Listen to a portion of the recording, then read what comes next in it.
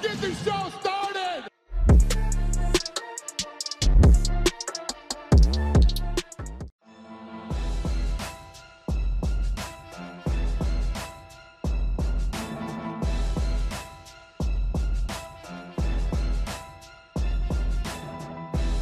Platinum picks for UFC 268. Got Gaethje, Thug Rose, and Usman to get the wins. Go to mybookie.ag. Use promo code PLATINUM to double your bet.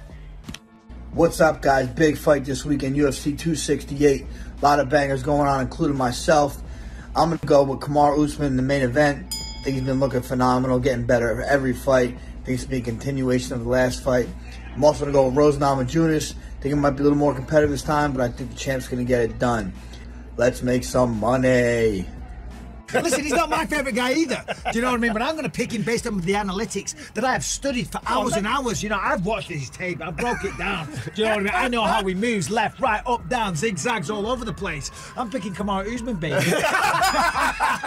By knockout. Oh, that's where you were going. I was like, go on, do it. No, he's going to take him down. I'm going to pound him out on the ground. I think he's going to knock him down. Earlier than last time. Yeah. I think so. So you both think a Kamaru Usman stoppage earlier than last time, so earlier than the 5th. Third round TKO, I'm going. I think he's going to catch him on the feet. Okay. I think his striking is massively improved since he's been training with Trevor Whitman. And then as the fight progresses, I think one of those punches is going to put him down, and he's going to follow him down there, and he's going to beat the hell out of him on the ground. Because, you know, there's not much of a jiu-jitsu threat from Colby. Yes, he has great grappling in terms of mixed martial arts and wrestling, but there's no submission threat. So if he hits the deck, which I think he will at some point, but he's tough so he won't be unconscious, he'll follow him down. Remember, Kamaru never followed Gilbert down, because that's a dangerous place to be. But he'll go down there and he'll go to town on Colby's head. UFC 268, what a stellar card, what a stacked card this is. Kamaru Usman and Colby Covington. Usman for $1.31 to Covington's $3.50. I don't think the odds describe how close that first match was. I understand Usman is doing really well. He's coming into his stride. I think he's very powerful right now, and he's doing really, really well. But I would not rule out Covington, because he is a phenomenal fighter. Honestly, I think in the division, if Covington doesn't get it done, nobody else does. I think Colby and Usman are just that much higher than the rest of the division. So for my multi, I'm going to go Usman to win. Okay, and I'm going to go Colby to win on my best bet. No, on my value bet, sorry. On my value bet. Because with paying $3.50, put $50 on it, they are great odds. So of my multi, let's sum it up. We have Kamaru Usman, Rose, Frankie Edgar, and Justin Gaethje. UFC 268, the final. Covington versus Usman. If I'm Kamaru Usman, I need to make sure I use all my creativity. The kick, the punch, the elbows, the knees, you know. I believe Kamaru Usman has a bigger arsenal than Colby Covington. If I'm Colby Covington, perhaps he has less weapon than Kamaru Usman. However, the weapon that he has, he's very good at it.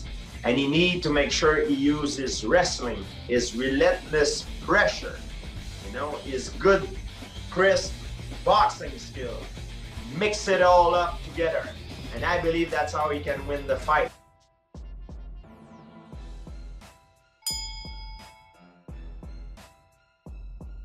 This fight will be closer than the odds suggest, I reckon. But I do feel like Kamaru Usman's got the better. They're both super well-rounded, but I feel like Kamaru is just better, a little bit better everywhere, and physically more powerful and stronger. So I feel like that's where the fight's going to be won, with the power and strength to minimize the challenge of Colby that Colby possesses. Sorry, multi, Usman, Rose, Gaethje adds up to 376. He needs to harness whatever mentality, whatever training camp, whatever skills that went into that camp. He needs to harness that and bring in the Kamaru Usman fight, because if you can do that, you're getting a different fight, and you're getting a fight of the year, man. This isn't going to be a quick knockout. I don't see it going down like Kamaru did Masvidal. I think you're going to get the best version of Colby, the best version of Kamaru, and that's not a fast fight. That is the fight of the night. I think you have fight of the night written all over it. Usman probably should get it done. I think what Colby does very well, Kamaru does better, and then he has the knockout power, which I think could be the difference in this fight as the rounds go on. I think he's going to have to acknowledge those body shots, not take so much punishment early in the rounds. But again, a lot of that is because Colby fought very, very passionate, and he fought with his emotions. And I think he's going to fight like a professional in this fight, and you're going to get a different Colby Covington. And I think it makes for a great fight. Great fight. So this isn't, oh, Kamaru, he's been more active. He has Trevor now. He's knocking dudes out. This is going to be an easy one for Kamaru. You know, against Gilbert Burns, he was fighting a friend and a training partner, someone that he knew, someone that he'd sweated with on the mat, and you know, felt like he knew his game and vice versa. Then he fought Masvidal, who's previously got a win over, but there's a lot of animosity there, there's tension there, because Masvidal, just like Colby Covington, knows how to play that game. What was beautiful about both performances is that they were both calculated and cold. You know, much like Rose Namajunas, who shares the card. If you watch the start of the Zhang Weili fight, Zhang Weili postures over and she says, "Do you want to touch gloves?" And Rose just goes, "No." Business.